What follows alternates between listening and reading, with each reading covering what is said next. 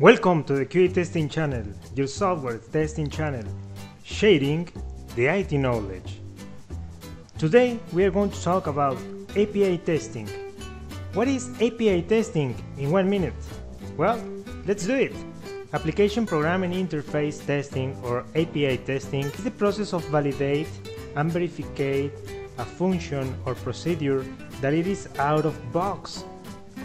Normally, these functional procedures are called APIs. This validation is done in a low level. There is no user interface which you can interact with. When you are executing the API, normally you have a response codes.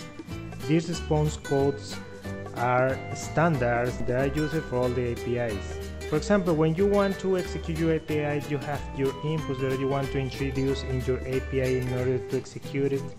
You are executing your API and then it processes all the information that it got. Once the information is processed, it throws different codes depending on the information. If the code starts with 1, it means that it is an informational response. If it starts with 2, it is a success response. If it starts with 3, it means a redirectional response. If it starts with 4, it is a client error. If it starts with 5, it is server error.